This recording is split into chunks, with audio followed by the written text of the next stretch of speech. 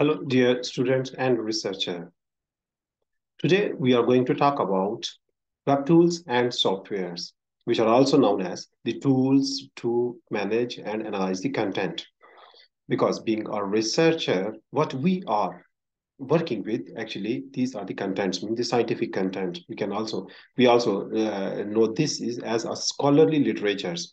So this literature actually is a content in different forms. So when we are writing a papers, we need to manage these contents and also to analyze the data and the contents so that we can have a very good and high quality research papers under our lecture series of research methodology. We have discussed in our previous sessions. Writer and authors actually is a creator who is creating a novel and flair stories. So our writers should have several characteristics as we discussed, means the deep imagination powers, the trial error, improved kind of set of skills, ability to find the blind spot of the stories, and in this, the strong knowledge of scientific writings.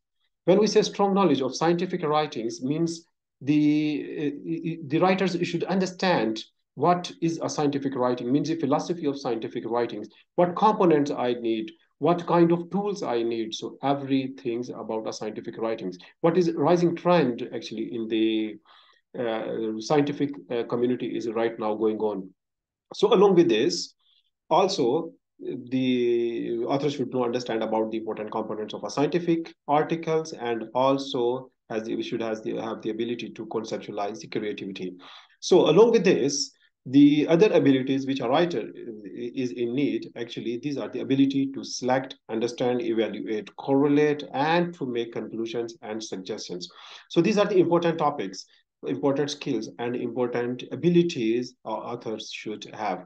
So two, as we discussed, are the important things. One, the strong knowledge of the scientific writing, and second, the ability to correlate the authentic results.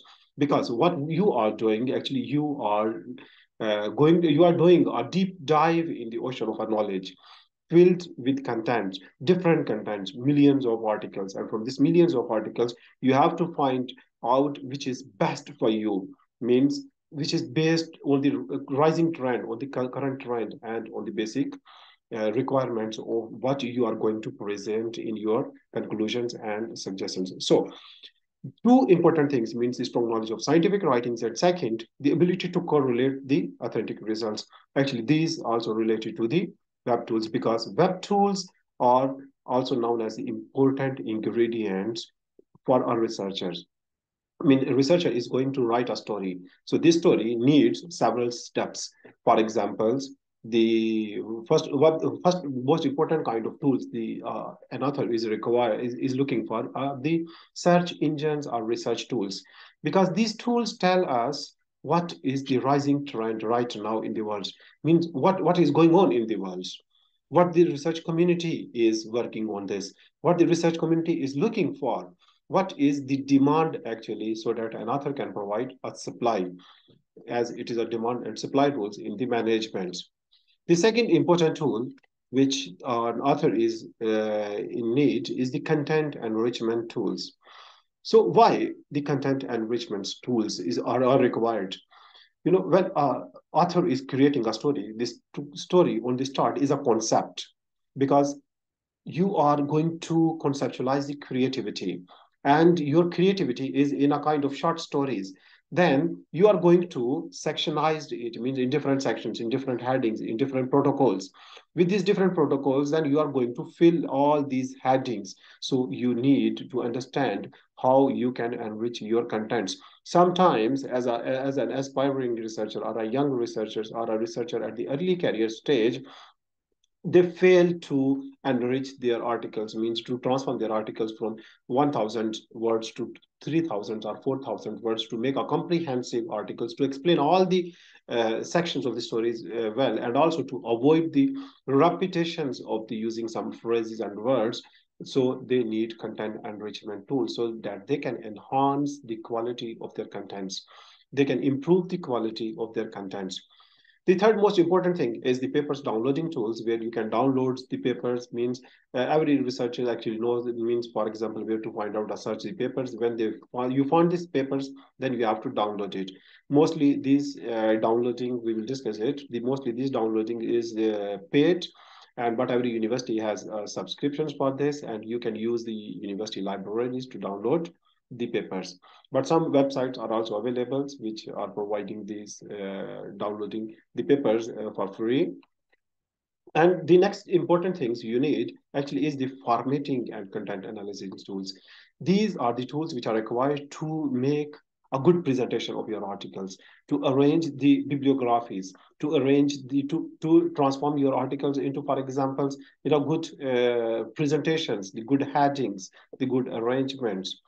And also then you have to use the publishing the platforms. It means your article is published in the journals, what's next? So you have to share and discuss your research with the scientific community to understand the flaws, to and find out the blind spot still, because you are improving your research.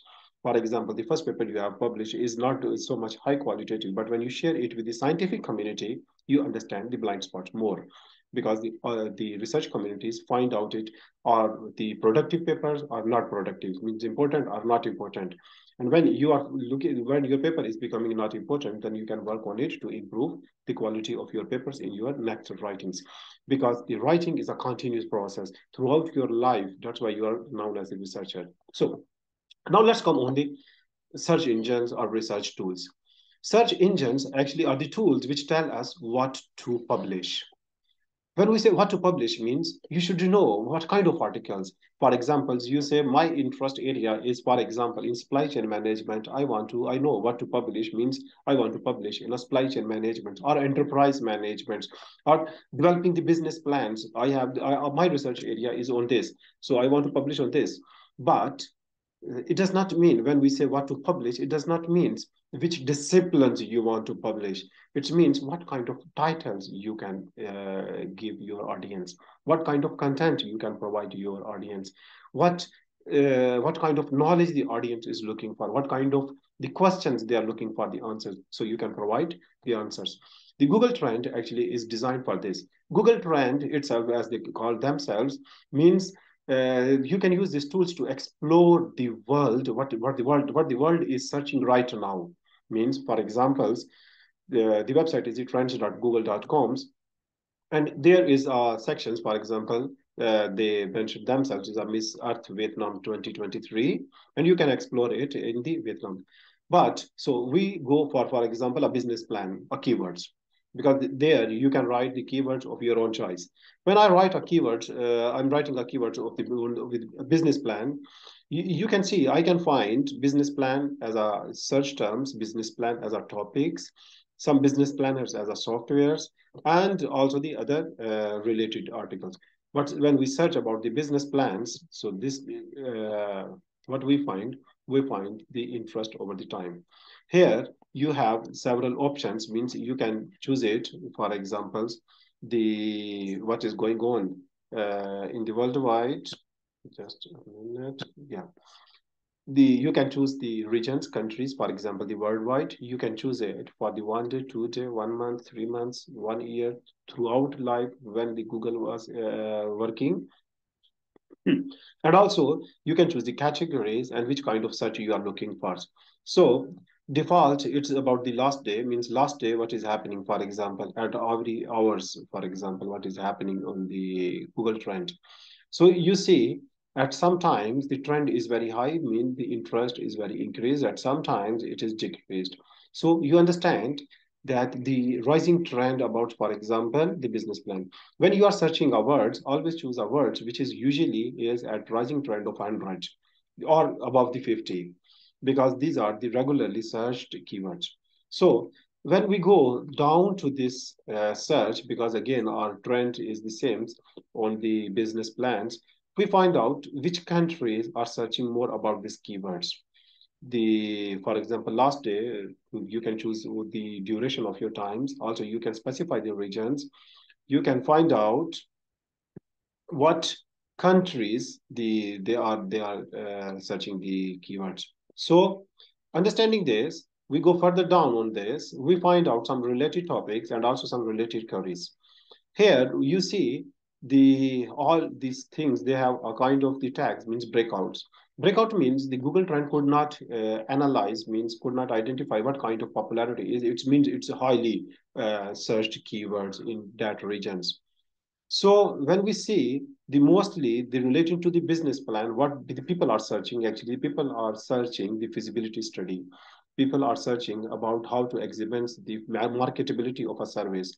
People are searching means which is or who is engaged in providing or rendering services.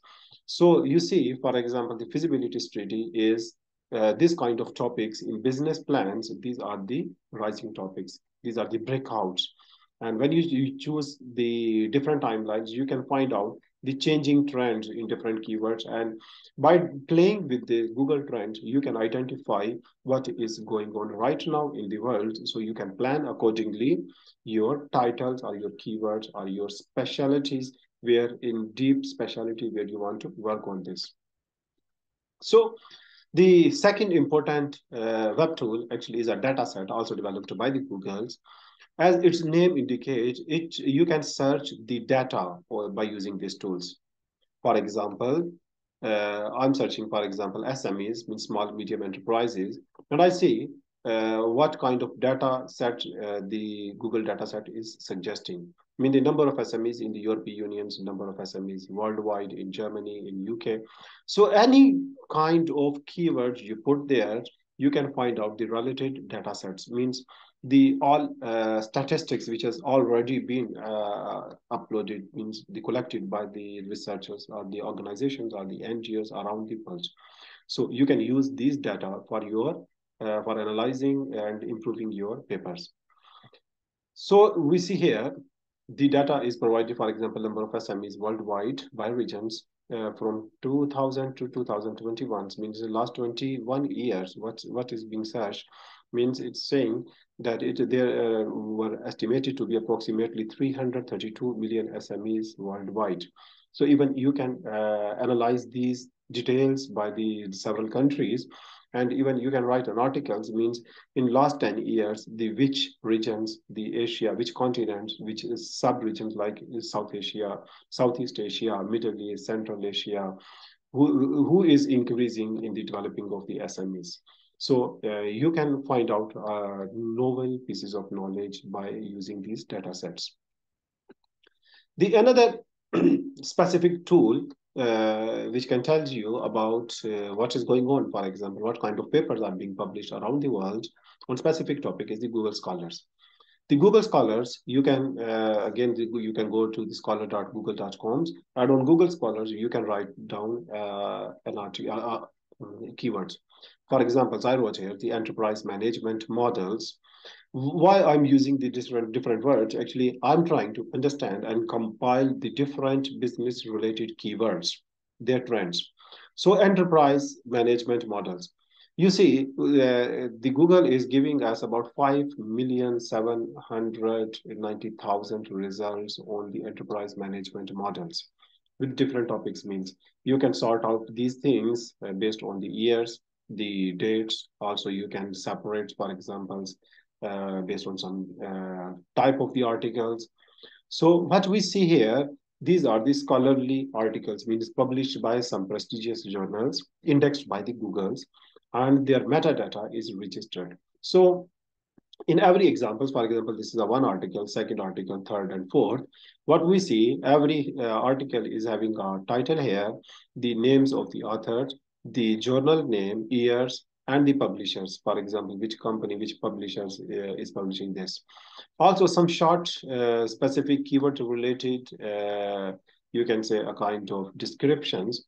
And then we have some small options, means cited by how much, how to cite these articles. If you click here, you will find out the different versions of the citations, for example, which you can use in your own articles. And also how many people have cited this, and some also related articles.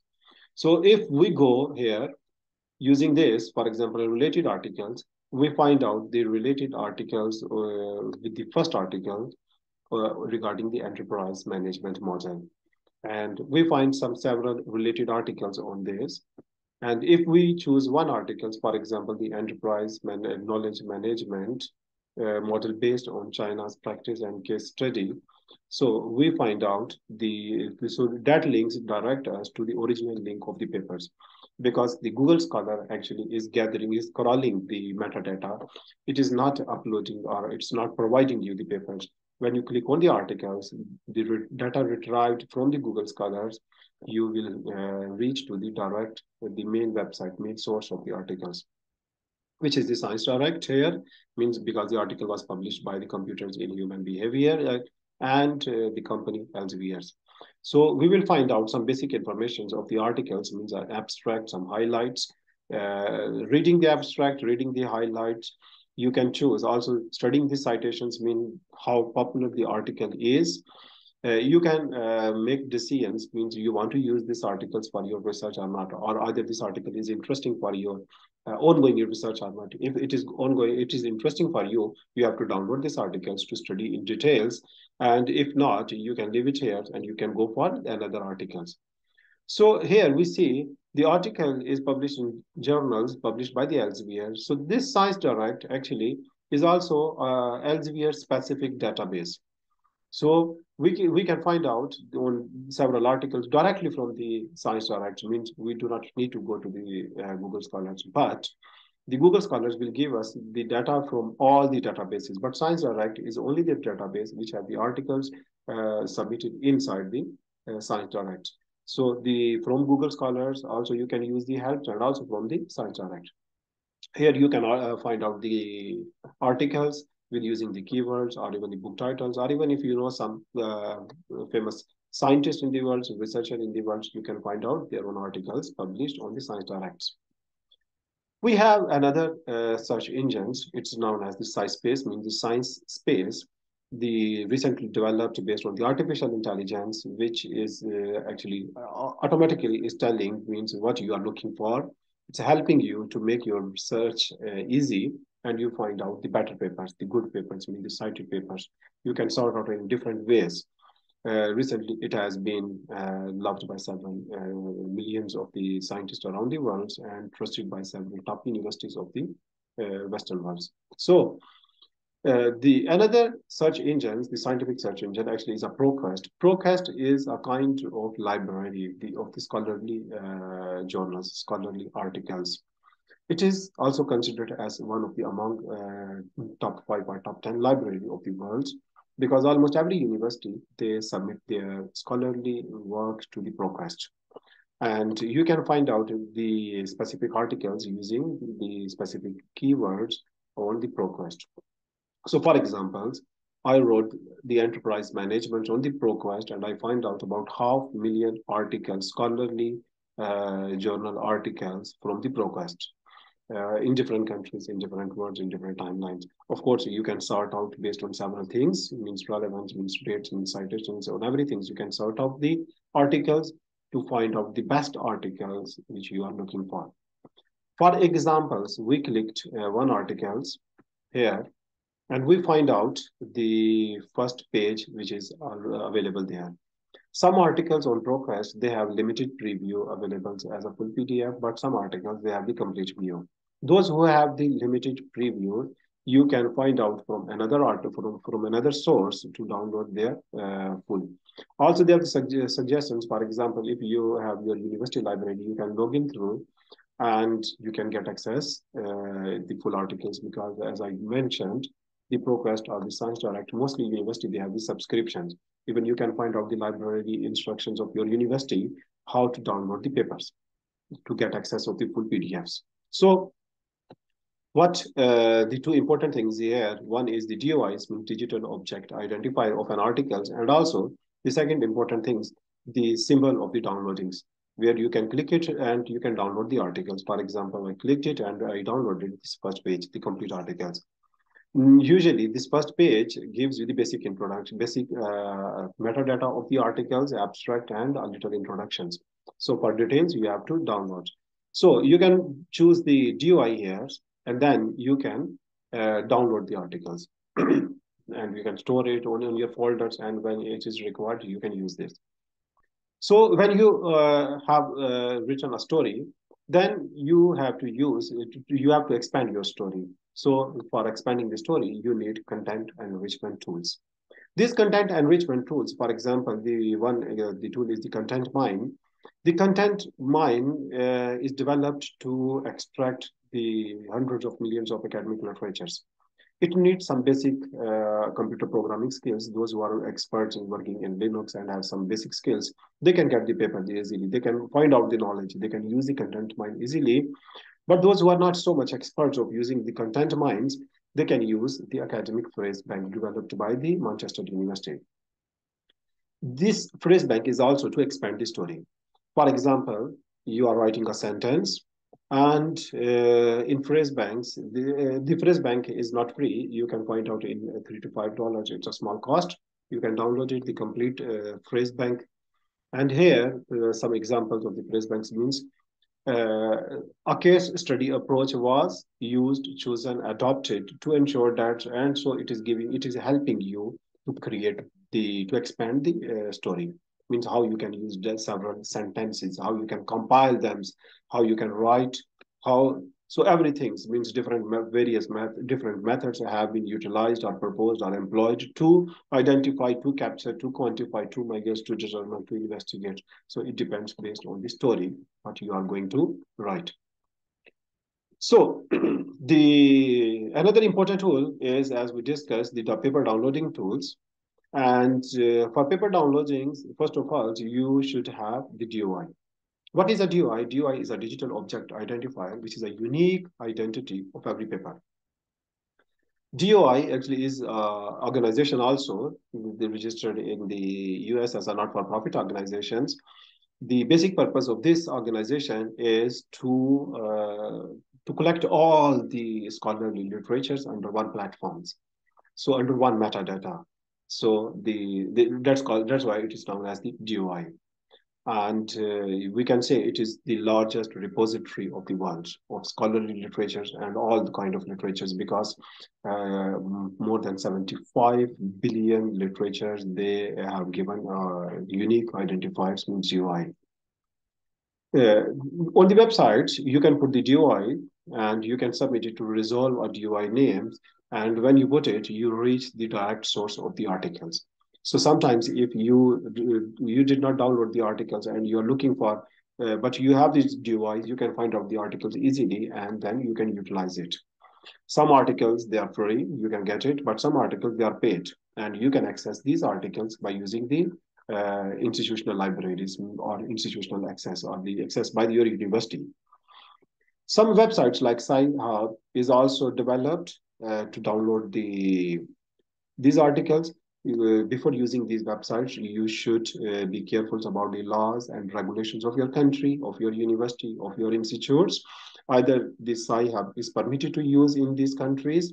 If it is permitted, yes, you can put the DOI here and you can click it to opens and you will find out the complete articles and then you can download it.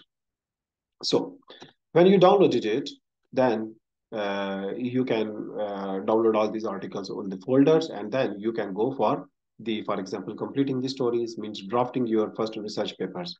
When you are drafting your first research papers, then the formatting of these articles are the important thing. And of course, also the analyzing tools, we will discuss it. Before going any things, the most important in scientific literature is the plagiarism. Plagiarism is, in simple words, you can say it is the copy pasting. So copy pasting is not allowed in scholarly literature. So you have to see either the content you have written is plagiarized or not. Sometimes you are not copy pasting, you are writing a story, but someone have already published in the same literature, in the same writing view. So you should be aware about this.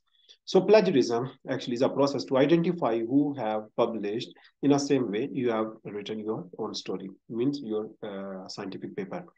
Some free tools are also available, like plagiarism checkers. You can put the plagiarism checkers and you can see the uniqueness of the content you are writing. Also, there is Turnitin, which is regularly used by almost all of the universities and most popular or favorite tools. Even your university also having the subscription of this Turnitin, so you can access the library for using this. And if your content are small, you can use it the plagiarism checker.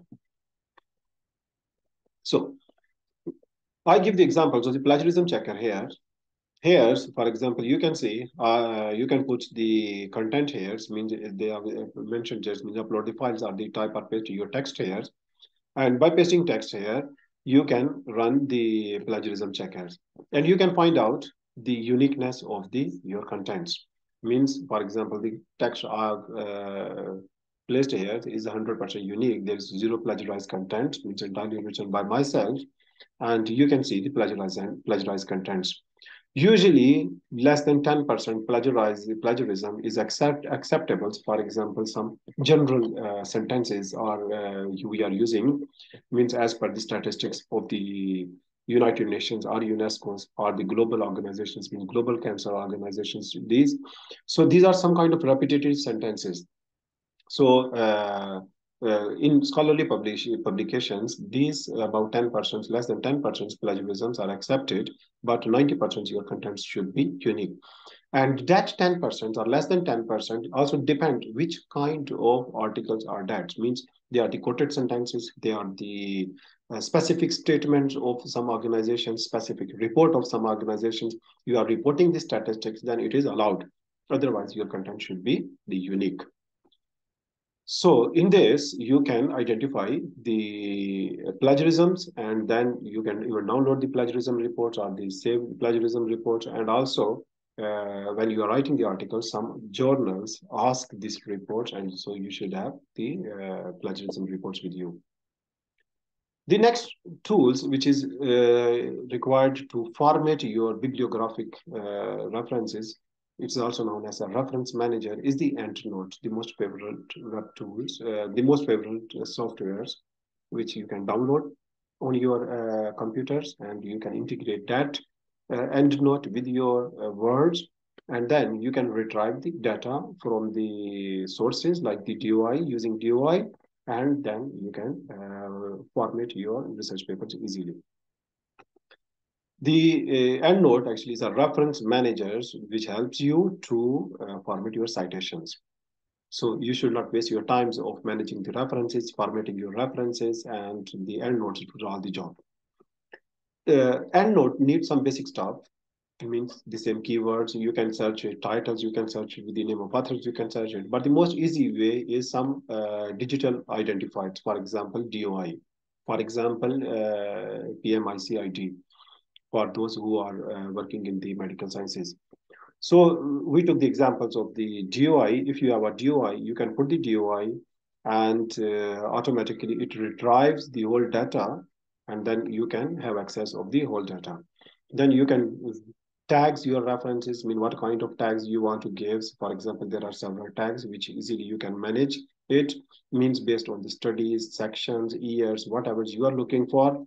Also, all the metadata, they have the summary of the abstract and also the references list, which you can also study to regularly update yourselves.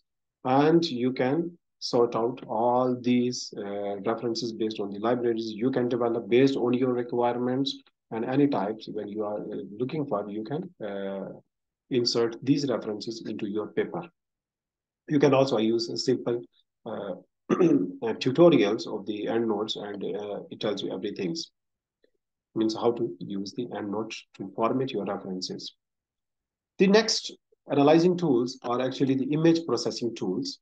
For biologists, for example, the most favorite currently trending software, the web tool, is the BioRenders, where you can create some interesting and beautiful schematic images. And these images helps to understand easily. Also, you can use these images to make your story very clear, and also to develop the graphical abstracts.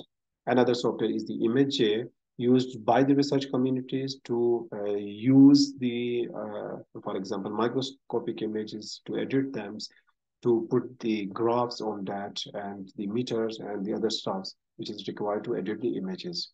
And also another is the Inkspace, which is also again to draw and some to process the images. The recently the MindyGraph is our online web tools, which is getting so much popularity. You can use it, and you can develop your graphical abstracts. Also, you can develop the academic posters, and it works very fast because it's very easy and simple to use these things. So when you have written your articles, formatted it, submitted it for publications, and it is accepted, then you can use some publishing means the distribution tools. The one of the tool is a Mendeley. It is also a kind of social media where you can create your profiles. You can have the list of your friends, the colleagues. Also, it is also a kind of reference managers where you can search the articles, you can find out, you can do the management because it is also known as a Mendeley reference managers. And it also helps to use to study some basic trends. Another software, another web tool is the research gate where you can create your profiles and you can see the related researchers, also those who have cited you in your papers, and you can have several kind of statistics. Also, it gives you your interest scores, some citations, some actual index, and you can build researcher profiles to share your articles with the research community and also to get advices from the research community. Another very interesting tool, a web tool, is the academia. Academia, the most important things in academia is the academia has some analytical tools for your papers. For example, you have published your papers and it gives you the analytics means your paper has been accessed by using these keywords from these regions by these peoples. So you can have a comprehensive analysis about your papers means these papers means who are downloading your papers, who are accessing your papers, how many people they reached your how many people they reached your papers but not downloaded your papers. So you can make future plans based on this. At the end, I'm going to introduce a website. It is called as a Scholarly, scholarly.com. The Scholarly is a one in all tool platforms for to manage your workflows of everything for your research. Here you can find all kind of updates, new tools, the edits in the tools, the updates happening on the tools. Even this you can find out the articles based on several this you can find out the tools based on several things means you are looking for workflows, you are looking for plannings, you are looking for exploring the research, analyzing the research, documenting the research, or publishing tools. So Scholarly actually gives you the comprehensive descriptions of all the tools which you need right now to make your papers and to help you to be a good researcher. For further readings, you can read the scientific writing as the book with comprehensive descriptions or writing a scientific paper. This book is available on the Apple Books, Amazon Kindles, and also you can find out some stores near in your country because we are trying to make the distribution, make the distributions globally, so you can access good. Thanks. If you have any questions, you can write on my emails and my maxud.com on my website. So you can find the details of communicating that also and my maxud at gmail.com. Have a good time.